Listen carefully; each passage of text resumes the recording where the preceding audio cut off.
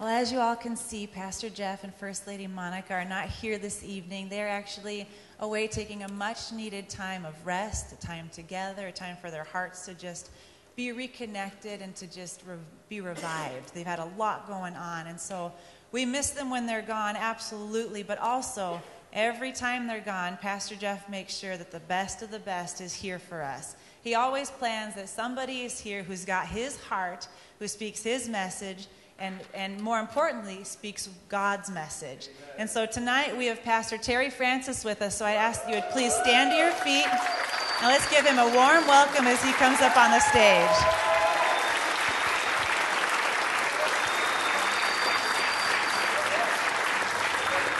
Oh, God bless you. Everybody stood except my wife. Oh, hallelujah. I love her so much. This is my wife. I'm glad she was able to come with me tonight.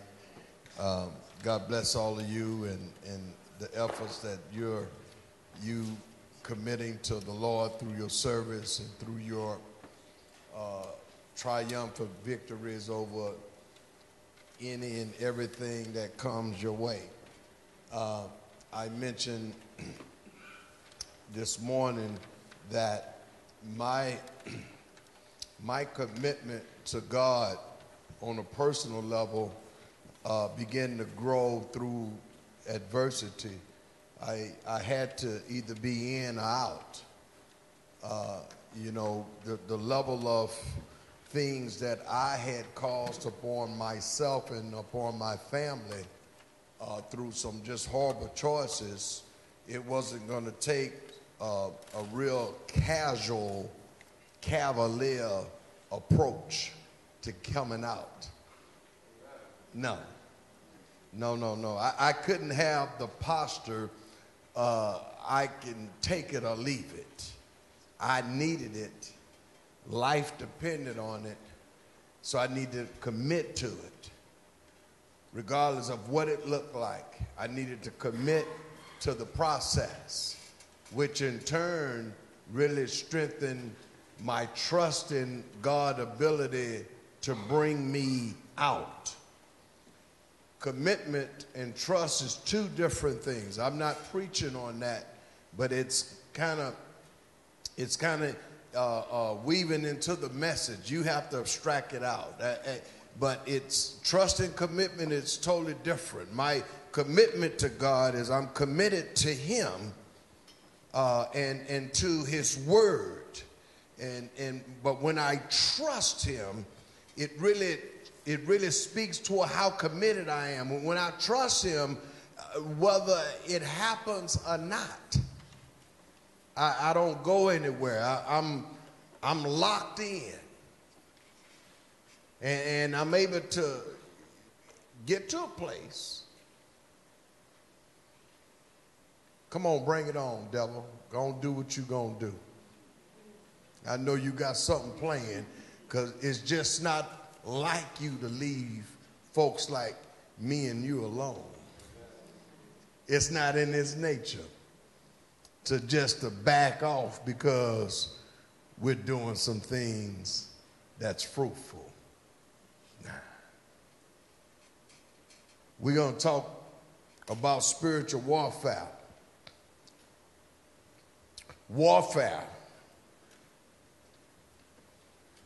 Spiritual warfare doesn't begin with a problem. We got a scripture here. We're going to talk about it later.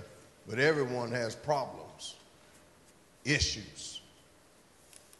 Spiritual warfare takes place when I begin to trust God for those solutions.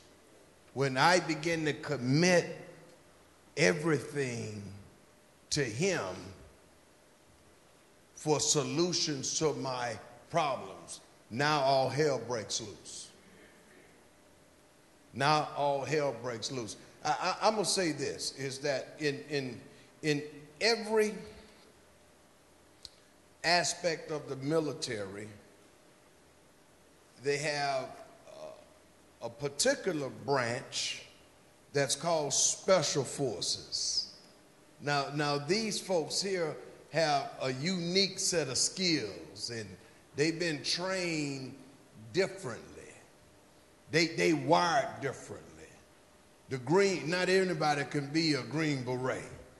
No, they throw you through psychological testing to see if you're gonna crack under pressure. What's that one movie with Mark Wahlberg? They falling down them hills and all that. Anybody know what I'm talking about? Huh? Yeah. Lone Survivor. I'm like, holy buckets. Hey, you know what? Just pick me up, man. But they train differently. They wired differently. And so are you. Well, I'm not saying you're going to be thrown off the building. But God train you by the best he has. That's the enemy. There's no training, better training than he can provide. So let's go into some of this word. Let's crack some things open. Hopefully God will speak to you. If not, you got to say hi to some friends. So Father, it's in Jesus' mighty and precious name that we come. We come vulnerable, dependent on you and you alone. Now we ask that you speak to our hearts. Go to a place of depthness in our spirit. Cement some things down. Anchor some things down that we can hold on to. God, we need you. So speak now, Holy Spirit. Have your way in this place. It's in Jesus' name. And all of God's people said, amen. Let's get down to it. We'll look at, I don't know if it's the connection up here or what, but we're going to look at Isaiah. Isaiah 54:16 through 17 says, behold, I have created the blacksmith who blows the coals in the fire, who brings forth an instrument for his work. And I have created the spoiler to destroy. No weapon formed against you shall prosper, and every tongue which rises against you in judgment shall be condemned. This is the heritage. Somebody say heritage. Heritage. This is the heritage of the Lord, and their righteousness is from me, said the Lord.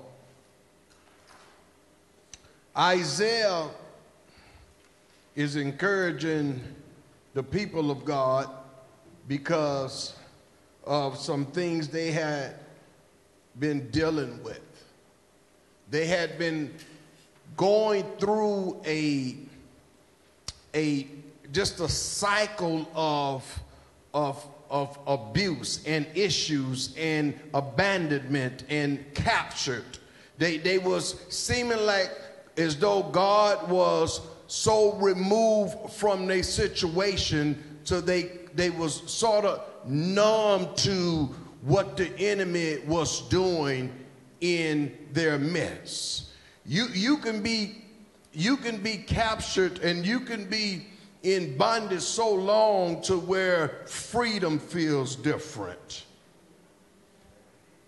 You can be in a place so long to where coming out of it feels awkward. Now, I'm not going to get into addiction, but I came out of addiction. And I deal with folks in addiction. I've been doing it for 20 years. And that's sort of the minor relapse. This seems odd. This seemed odd. I can't really find my niche here. And man, people too nice. Where I'm from, folks are rude. And I haven't learned how to be nice yet. So I don't know if I'm going to fit in. They looking and they thinking what they judging. You know what? I'll just go back over here.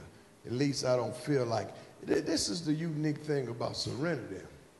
Because folks can come in here and feel no judgment. None. Am I right? You ought to give yourself a hand. I mean, hey.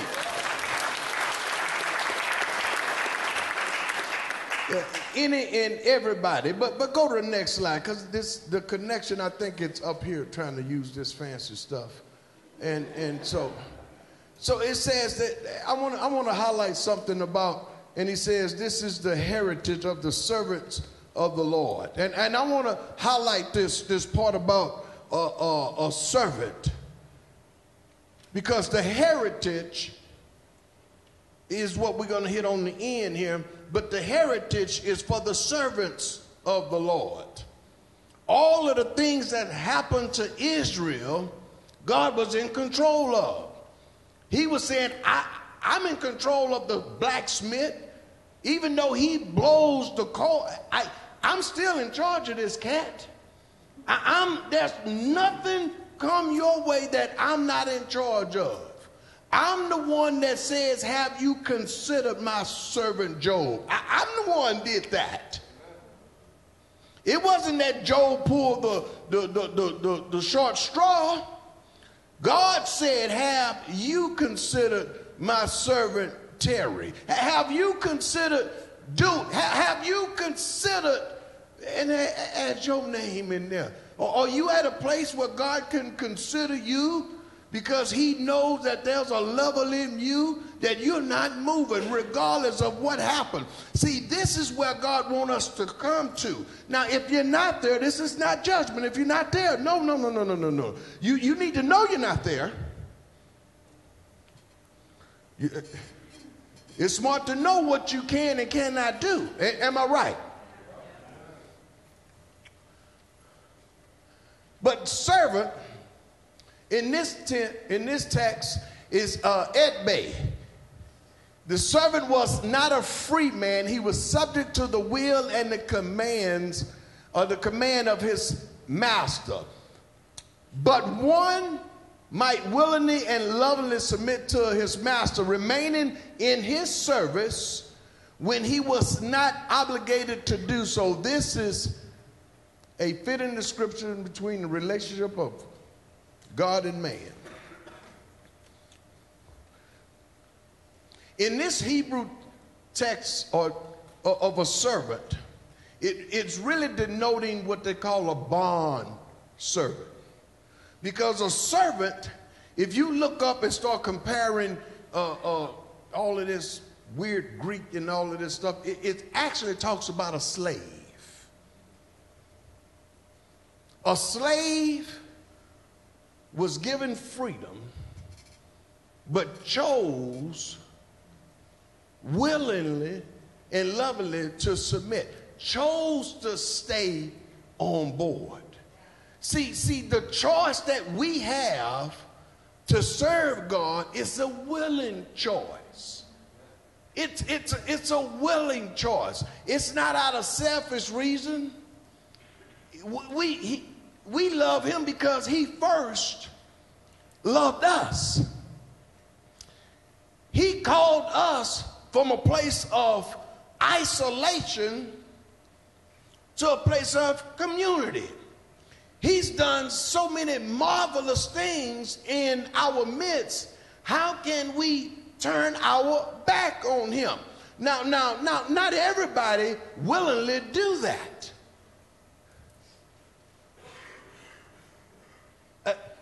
Going into a bond servant is one that is willingly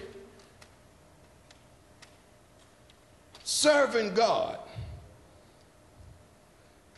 Serving God. How do you, what is that? What is a servant? What is a servant? James and John, the two brothers of Zebedee, their mother went to Jesus and she said, Jesus, I need to ask you a favor. Can my sons, both of my sons, can Can one sit on your right hand and one sit on your left hand when you make it to heaven?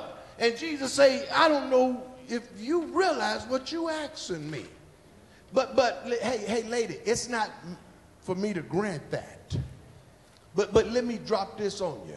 For he that wants to be the greatest amongst you, let him become servant of all. To become great in God's eyes is to serve God's people. Hey. What Jesus just didn't tell them that. If you continue to read on that dialogue, that's when the next step Jesus did was wash his disciples' feet. He was showing them this act of humility and serving his people. There's no better. I always say I wasn't going to mention your pastor, but I can't help but mention your pastor. See, I talk to him once or twice a week, and I ask him some of the same stuff. How you doing? You getting any rest? And it always ends with, what the heck, man? He just got this, he just got this motor to where it's like, holy buckets, who can keep up with him? Am I right? Yeah. Uh-huh. But this is the thing. If you catch this spirit, this guy's serving people. Holy cow. He is serving people. If you want to be the greatest, become the best servant. Willingly, not reluctantly. So tomorrow night, right, with the sandwiches? Yeah, see, ain't no van gonna come by there and lay on the horn. Bang!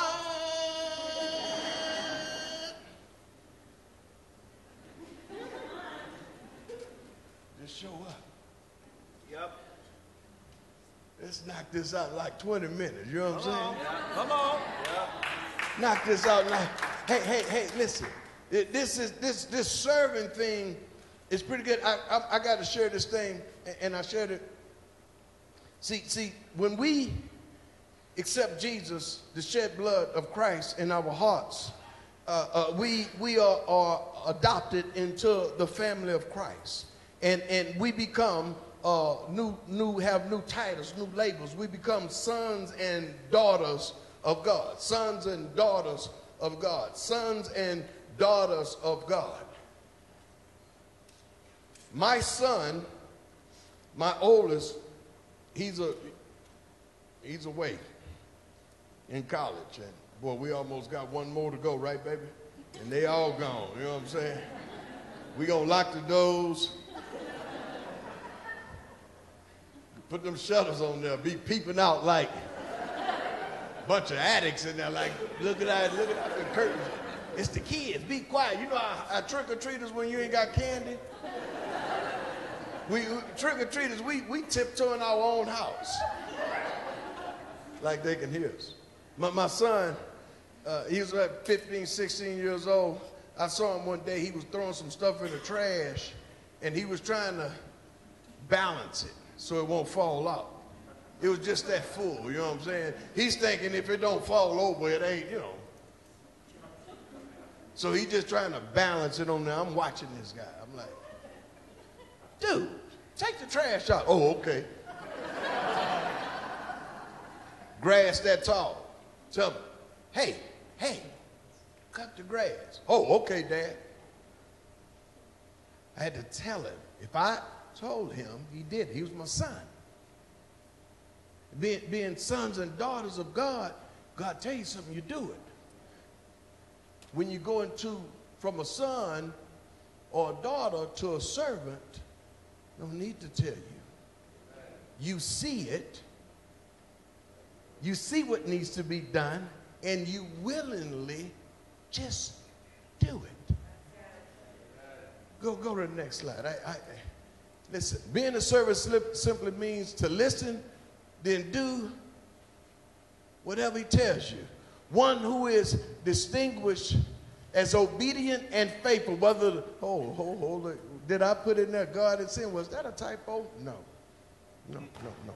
Remember, a servant has that two meaning.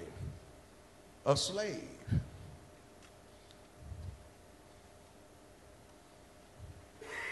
See, before coming to Christ, we become slaves of sin.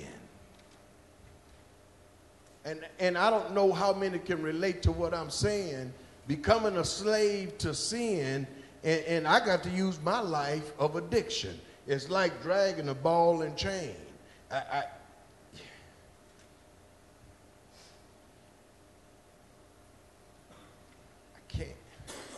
can't get out from under this. I don't want that anymore. I don't want what the life is producing, but I could not get out. I could not free myself. I don't know about you. I could not free myself. So when the song says my chains are gone, I've been set free, I didn't free myself. He freed me from the bondages of sin. Now I am a servant of his. I'm obedient, distinguished. It's a distinct obedience. I hear what he tells me to do, and I does it. Listen, I put my phone in here, but no, I don't need the honey. But see, I use this analogy. Saul on the road to Damascus, on the beast with other men. The Bible says that a light shone from heaven and knocked him off his beast. And a voice cried out, Saul, Saul, why do you persecute me? And this dialogue between Saul and his voice and these other men was astonished. Read it. The Bible says, for the men was astonished. Why was they astonished? It tells you. For they saw the light, but they didn't hear the voice. What that has to do with a cell phone? If my cell phone rings audibly, you can hear the ring. But if I push it, I get the message. Even though you hearing me talk, some people may not get what God is saying. But this is, hey, listen, this is where messages is directed right to you. You've been in places when you become a servant of God. You go to places where you come away from there and it seemed like the pastor was speaking directly to you. Have you ever been there? Have you ever been there? What? No, this pastor, God was speaking something directly to you. When he speaks to us, listen, he typically speaks with us for instructions to doing something. Listen, our act of servanthood is in our doing. Service is not just laying bang, just sitting down waiting on stuff to come. Listen, when I begin to serve God, I don't seek his hand of what he can give me. I seek his face. For if I seek the face of God, guess what comes with his face? His hand. When I begin to do what he tells me to do, goodness and mercy follow me. Next one.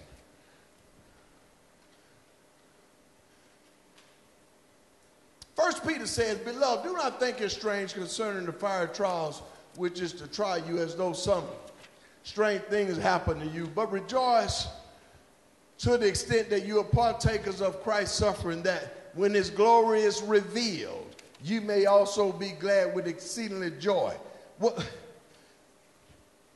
Peter is encouraging the Jewish believers that's now is coming this way.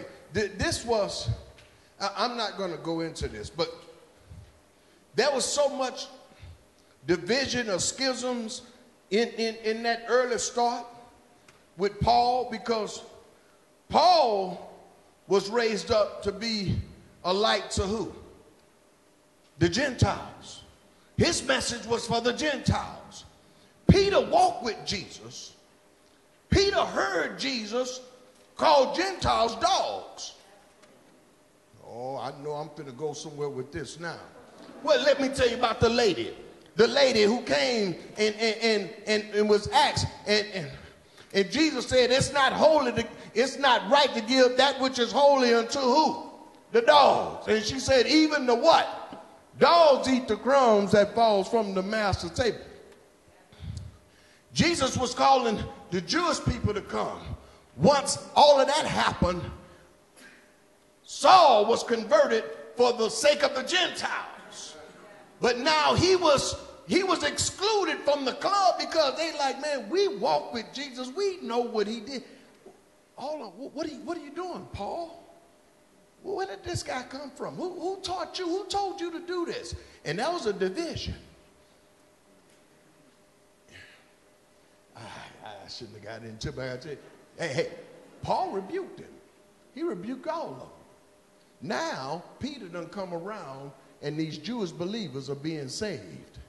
But this is what's happened. They being persecuted. They being burned at the stakes. Now he's saying, beloved, don't think it's strange concerning fire trials. And that wasn't just a coin trade. They was actually being burned. So he's telling the rest of them, hey, let me meet with everybody. Hey, you might be you might be put on fire. But don't think it's strange. Well, what the heck you mean don't think it's strange? Don't you think that's a little strange? He's telling them, don't think as though you had a run of bad luck. As a believer, don't think it's strange when you are going through one thing after another. You can't catch your breath. It's one thing after another. I am persecuted on every hand. It's one trial after another. But he says, but rejoice to the extent that you are partakers in Christ's suffering, that when his glory is revealed, that you may also be glad with exceedingly joy. Could you turn to the next one, please? Matthew says that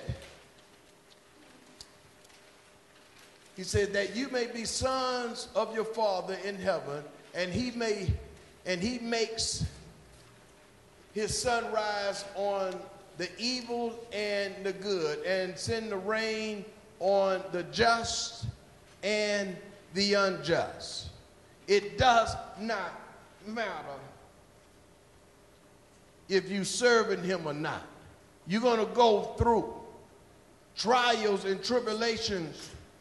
The rain fell on both houses.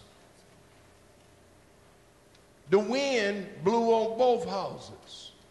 The one that did not sink, it was because of the foundation it was on. So the trials is coming to both, whether you serve. So you might as well serve God. Well, how can you explain that these trials make one person buckle? The same trials make one person grow. The same sun make one plant wither and make one plant grow. It's where it's planted. It's where we are planted. If we are planted in his righteousness, there's no concern about whatever takes place in our life. Whatever battle we have to face, whatever the victory, it's his. It doesn't really matter. So we are in spiritual warfare. And the warfare that we in is a little bit more strategic. It's a little bit more strategic where the enemy just doesn't throw a lot of stuff on the ground. A lot of slippery stuff, and hopefully we come through too fast and lose our footing and fall, or just throw a lot of stuff at me or a lot of stuff at you. No, it's a little bit more strategic than that. Go to the next one.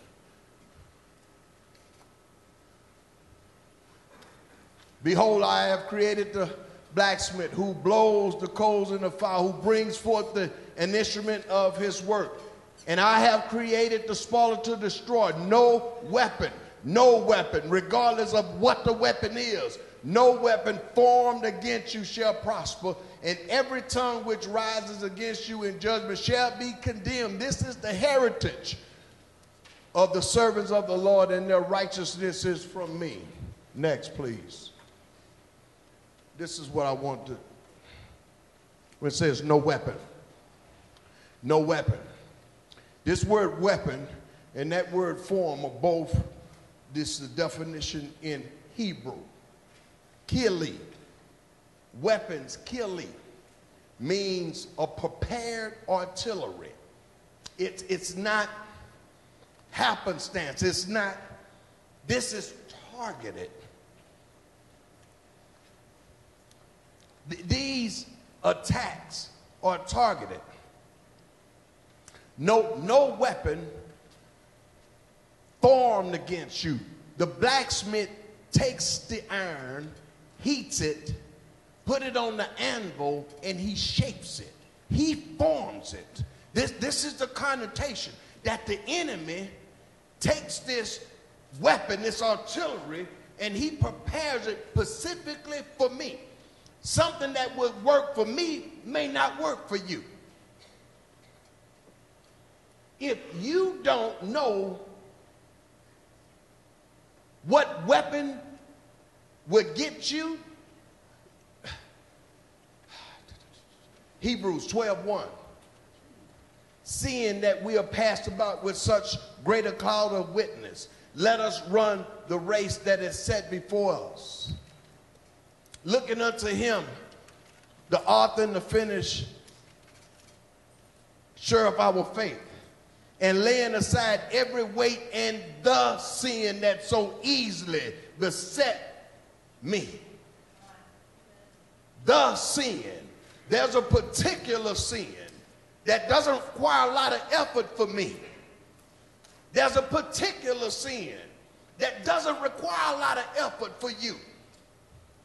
We're not exempt from the enemy's attack. And he's going to come with areas of weakness, areas of vulnerability. I know where I'm going. I need to know what will distract me, what will compromise. If it's areas of financing and I can't count, I need to marry somebody that can. Well, it just seemed so simple. Formed. Yatsar is mounted, fashioned, framed. For what? For a particular purpose. That's why I like the story of Samson. I really like the story of Samson. And I taught on it one Tuesday night here. In the story of Samson, most people think Samson fell because he couldn't control his lust. Got to be more to it than that. You read it. There was a vow that his mother made. He was a Nazarene. There was a covenant that was made that he shouldn't drink no strong drink. He shouldn't eat no unclean or even come near an unclean body. He should keep himself consecrated from other women, and he should not let a razor cut his hair. He broke all of them. Most people think, well, it was Delilah. Read it. This guy was a nut. He was rebellious. He was rebellious to the core. He killed a lion, went to a bachelor party, came back. By the time he came back, the lion, it was a carcass. So he had to stay a long while, and it was it was bees that made a honeycomb inside the lion's dead body. He went in, read it, he went into there and he ate it, and then what did he do? Anybody know? He brought it to his parents. Say, eat this. Delilah was sent. The lords of the Philistines came to her and said, come here. We want you to entrap him. Entrapment means set a hook, cast your line, lure him in. And that's what this is. The enemy lures and traps and fish. And he knows those that like night crawlers. I shouldn't leave them night crawlers alone.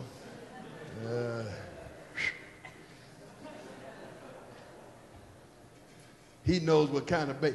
We got any fishermen or women in here? Oh, look at that. Well, you understand this. Would you be successful not putting anything on the hook? No, with the enemy. Why would he go after us with an empty hook? It's fashioned. Next one. These are 5 areas that I put up here to kind of bring some things into focus. Target areas where this enemy can really fashion and mount an attack in our life. Number 1 is our faith. The Lord said, Simon, Simon, indeed Satan has asked for you. I volunteered Job, but he asked for you. you let that marinate. I said, have you considered my servant Job?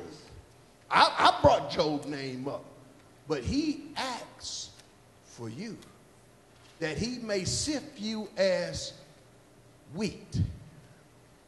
But I have prayed for you. Man, that's a cool thing when Jesus praying for you, eh?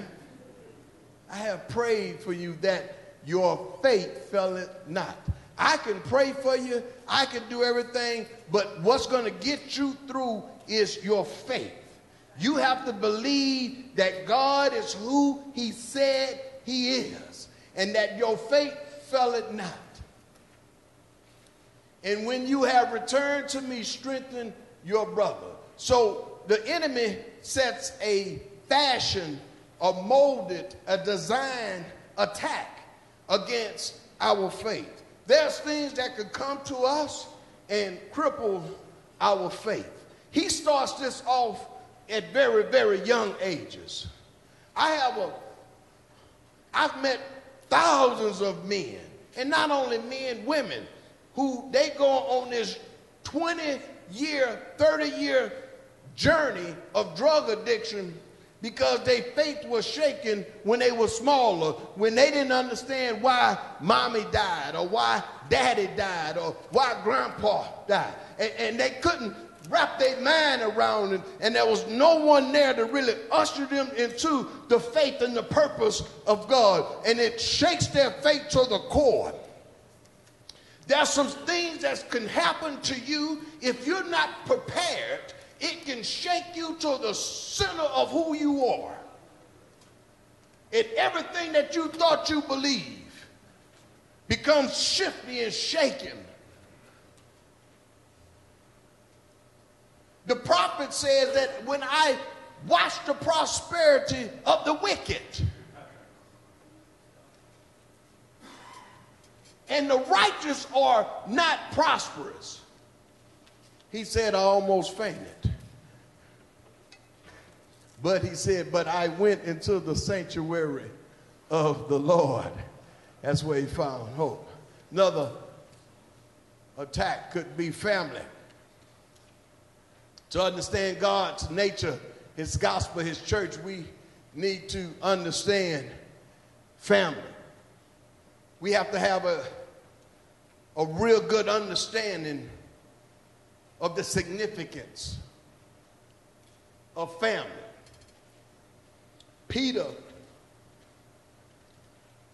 refers to the church as the household of God. Timothy, in many of his writings, refers to the church as the family of God.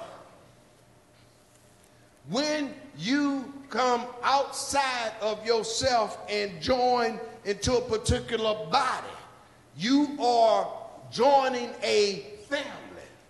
Serenity is a family. Somebody say amen. Amen. This is a family. This is a family. This is a family.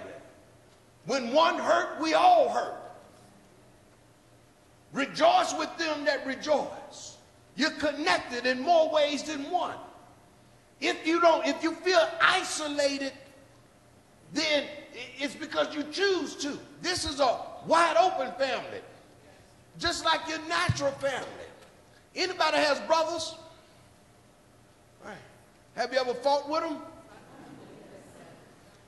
You beat them too, didn't you? Don't mean you don't love them. Don't mean you don't love them. Most people have this perception of church where I come into church and then I leave all of that behind. Well, what are you talking about? I leave all of that stuff on the outside. What the heck? Well, this is just a shell. This is just a place where you congregate. You are the church. You are the church. You are the family. And the gates of hell shall not prevail. When the church is doing what it's doing as a family, you bring, oh, glory to God. You bring those that are down, you bring them up. Those that are up too high, you bring them down.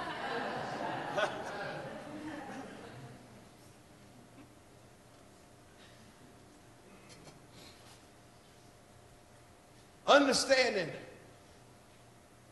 that, if you don't get any of this, understanding that the enemy has a fashion, molded, designed attack against your family, your children, your grandchildren, your pastor, the first lady, the associate pastor, the parking lot attendants, the sound people, the worship people, you, me. Why? Because I'm a part of something of significance. He doesn't want us to be a part of something of significance. When we start embarking on answers to spiritual problems, then all hell breaks loose.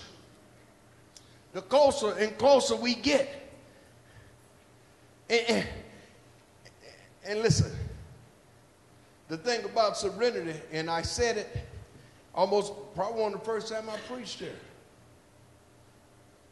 I said this thing was going to blow up. Was anybody in here when I preached that? Yeah. I said this thing was going to go to a whole different level. God just getting the people prepared. The family members. He got the pastors in where he needs to be. Now he got to get the aunts and the uncles.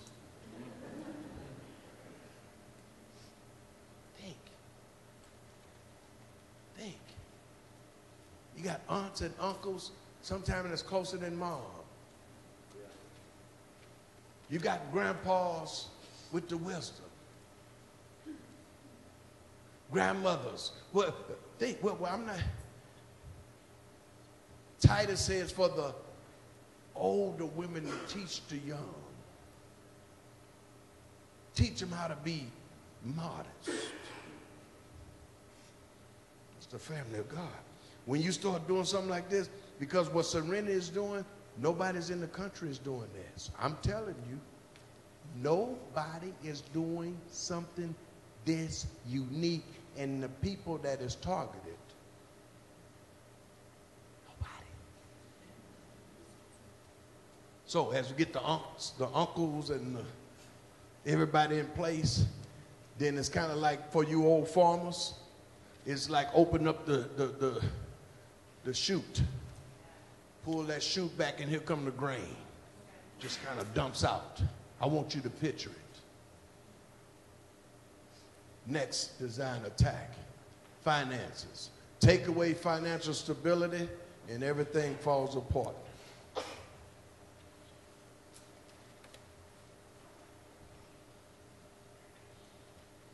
The enemy understands that when a person lacks financial stability, you can make bad decisions. You can make horrible decisions.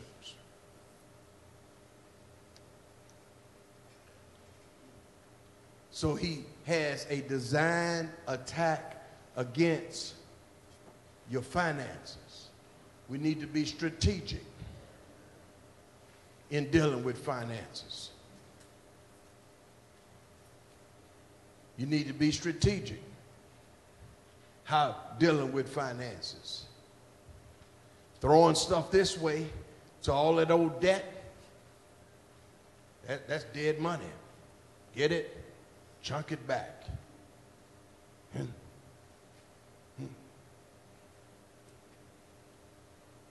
I begin to understand mutual funds and annuities. Educate yourself where you get a return. That's throwing it to that way. But if that crashes, you in trouble. I got a different idea. Throw it up to him. Huh? Throw it up to him. Why would I do that? Good measures. Press down. Huh? Shaking together. And what? Huh? Somebody say what? Running over. Well, that's just in the scriptures. Well, God, don't it just can come alive in your life if you understand what this happens? Well, if you're part of Serenity, watch your pastor. Grab that spirit, what he has. Ask him questions about it. He'll tell you. He'll answer you. The enemy attack your finances, health, physical, mental, emotional.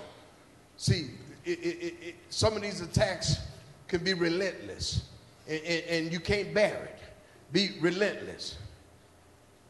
Understanding that a physical attack is out to wear you down. It takes you from believing, from getting up, trying to fight, you get wore out. I can't do it. Something's wrong with me. Something has to be wrong with me. Something's wrong with me. I think different, man. I keep making, ain't nothing wrong with you. You who God is who you, he made you who you are. You need to make that work. I added this part this morning. I was sharing with you guys, and this is no thing. Roxanne, she don't even like me mentioning this stuff. Roxanne, well, it was 2009, 8. We was in New York, and we trying to catch stuff, and I said, girl, your leg is dragging. And she came in and got checked and was diagnosed with MS. And at first, you know, it's really hard. It's really challenging. Really challenging. It's progressive. It's really challenging. So one of the board members said, Terry, my wife been having MS for 25 years. It'd be good for the gals to get together and talk, so let's go out for dinner. Man, this woman here is the most negative woman we ever met in our life, huh, baby? Holy buckets, almost like, lady, shut up. I mean, she was talking about, man, yeah, I just, you know, I wake up one morning and my right eye, I can't see out of it. Then the next morning I wake up, I can't get out of bed. I just lay there all day. We like, whoa. We left out of there. We got in the car in the parking lot. I said, you know what? Forget what that lady said. Shoot, man, forget what that lady said. Jonathan McReynolds said, I just got to learn to walk with my limp. All of us have a limp. A limp is something that just kind of makes us look different. Some people just can camouflage and look like nothing wrong with them. Huh? It's all together. And maybe that's the case, but God bless you. I'm so proud of you. But for the majority of us, we got to learn to deal with it. And as she was kind of making me some breakfast this morning, getting some stuff, I kind of saw her going over with a little limp, little cute limp. And I put that in there because she ain't complaining. It ain't doing no good. She's learned to walk with it and live with it. Still trusting what God says he is able to do. Amen? An inheritance. The promises of God. This is a thing that he targets. Come on, can I get the worship team? This is a thing that he targets. He said, this is the heritage. Isaiah said, this is the heritage of the servants of God. This is the heritage of the servants of God. This is the heritage of the servants of God. This is the heritage. What is the heritage? What is my inheritance? What is it? What is it? See, listen. In the end, we win because this world won't take it out of us. This is not my resting place. If I don't buckle under the pressure that my final victory place is triumphant with him, where righteousness and truth shall reign forever and ever and ever, I will be the overcomer. I will be the one that John, on the Apostle John on the Isle of Patmos, when he said, who are those that are arrayed in white garments? Who are all of those that are arrayed in these white garments? And the angel says, these are they that overcome every obstacle. These are they that walk through every trial, every fiery trial. That's who they are. That's who you are. That's who I am. Regardless of what we're battling, in the end, we're going to win. Just don't give up. Be sensitive to one another. Be sensitive to one another. The family of God sticks together. Just like your children. Moms and dad, you can ask them a question. What's going on? They can't say nothing and you know it's something. You know something is off. You know something is off. That's the mother's and father instinct, the intuition. That's what we bring to this family right here. What's going on? How you doing? What? Well, I'm struggling. What's going on? What do you need?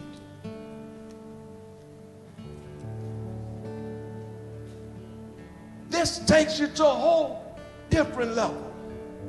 Because when you understand that he doesn't want you to understand your inheritance, so he's going to deal with all of this other stuff. All of this stuff, the blacksmith, the forging, the steel, and all of the things that's coming your way. Children going ding ding. Husband is knucklehead. All of these moving parts. I made reference to single mothers. I want to encourage single mothers. I want to encourage you, single mothers. There's something about you. There's something down on the inside of you. You have something to offer the body of Christ. Sometimes that enemy wants to make us feel isolated, that we don't have nothing. I'm doing this all by myself. But you have more to offer than you think. I'm here to tell you it's time to step up and be a mother to some of these kids. Listen, this is your moment. A single mother, she does it all. She got to believe. She got to have the faith. If she don't believe, what else gonna happen?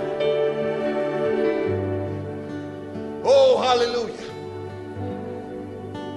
Hallelujah. She's tougher than you think. So I want to encourage the single mothers. I do. I want to encourage all of you, regardless of what we're facing, regardless of the battle. We're not going anywhere, so devil gonna do what you gonna do. Serenity Village, this family ain't going nowhere. The attacks. So when the first lady gets back, you lavish her with love and support. Are you hearing me? Talk to me in here, somebody. This is your mother. Now I understand. Listen, I understand, but this is just who I am. Though you never heard me preach, oops, I'm sorry. I should have told you I'm a little nucky. But I just want you to know that, come on, I'm ready for warfare. I'm ready to do battle. Because I know in the end, I have an inheritance. Shadrach, Meshach, and Abednego told King Nebuchadnezzar, you can throw us in the fire furnace. It doesn't matter. Go and do what you're going to do, man. Because the God we serve, he will deliver us. But even if he don't, he's able. So we trusting for healing. But even if he don't, we won't go back and compromise. We gonna walk with that limp. We gonna get through this thing together. We going all the way through this thing together. Stand on your feet. Hallelujah. Listen. It's 7. Whatever. If we have some leadership here, people that can minister, if you want to come forward, I really believe I want to do a couple things. This, as they get in position. Could I get the lights on a little bit out here for a second? What I'm talking about are those who have accepted the shed blood of Jesus. They have acknowledged that I'm a sinner of needing Savior. And Jesus died to save me. And I want what you have for me. And they've accepted what he did for them. Now, once that happened, they move to sons and daughters. Because now you adopted into the family of Christ, a family of believers. Then the process of sanctification takes place.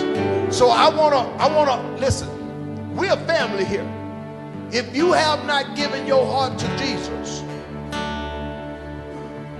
if you have not given your heart to Jesus, I want to open that invitation. And we're going to love you. We're going to embrace you. You can be connected to the family of God. If that's you, I want you to come on up right now. If you've never given your heart to Jesus and you want to do so, hallelujah. Hallelujah. Hallelujah. Amen. Hallelujah. Now, second invitation. Sometimes we can get discouraged. feel like we're all alone in our struggles. This is a place where you can be vulnerable. You can open up, you can share, you can connect. And some things can hit us and shake our faith like a hurricane and just leave debris all over. And I'm left to pick up the pieces. We want to stand with you and pray that God will encourage you. We want to pray that your faith fail it not. So if you feeling discouraged and feeling though that you kind of holding on to the end of the rope,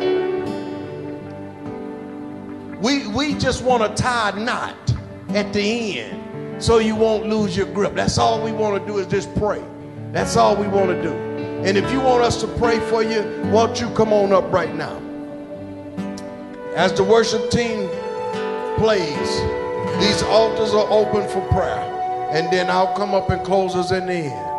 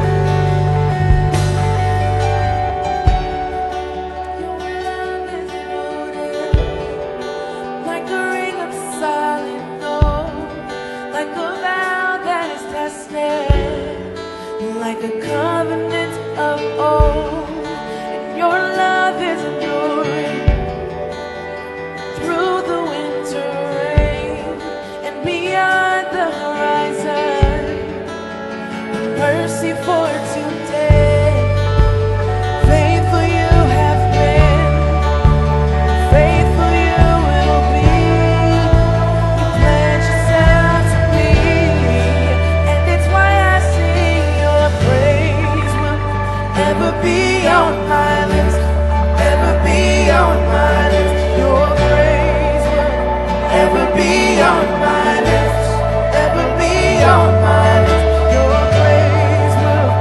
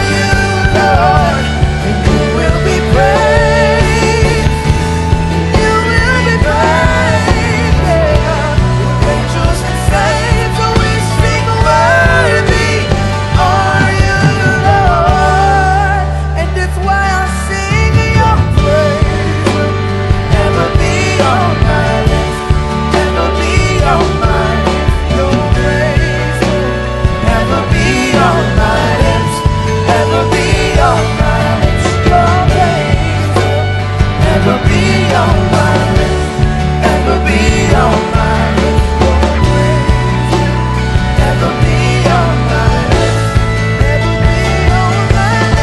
Your praise will ever be on my lips, ever be on my lips. Your praise will ever be on my lips, ever be on my lips. Your praise will ever be on my lips, ever be on my lips. Your praise will ever be on my lips, ever be on my lips. You will be praised.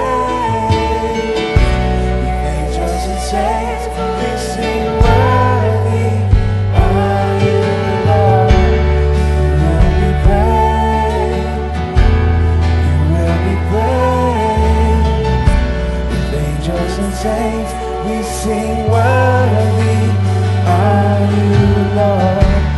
You will be praised. You will be praised. With angels and saints, we sing worthy are you, Lord. You will be praised. You will be praised. With angels and saints, we sing worthy are you, Lord. You will be praised. You will be praised. With angels and saints, we sing worthy are you, Lord. You will be praised.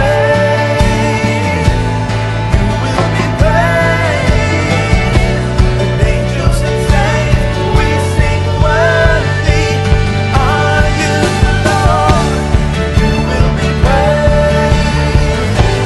You will be praised. With angels and saints, we sing worthy are you, Lord. And you will be praised.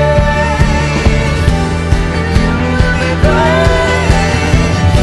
With angels and saints, we sing worthy are you, Lord.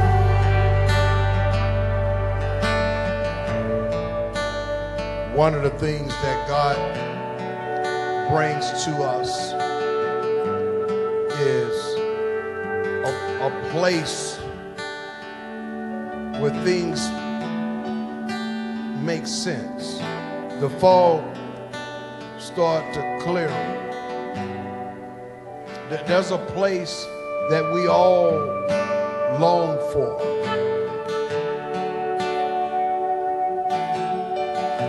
We can't describe it. We can't write about it. But we know it when we're there. I pray that God would bring you to that place of contentment, that you would feel encouraged, regardless of what obstacles are in your way. For be not weary in your well-doing, for you will reap a harvest if you faint not. So, Father, I pray for the strength of everyone here, that as we are encountering our own particular battles and warfares, God, that you would give us a plan and a strategy. Surround us around those that can influence us toward purpose. God, we thank you for all that you're doing in our life. Regardless of where we are, we're going to make it. We're determined to make it. Regardless if I have a limp, if I don't have $5 in the bank, I'm still going to make it. But God, I pray that those that are connected with this body become sensitive to the needs. And God, that we will minister to the orphans and the mothers and the widows God, bless Serenity. Bless its leadership. Bless all the things that they're involved with. Bless the people that are here tonight. Now, as we leave this place, but never your presence, I pray you would keep us. The love of God would guide us, protect us. It's in Jesus' name we pray. And all of God's people said,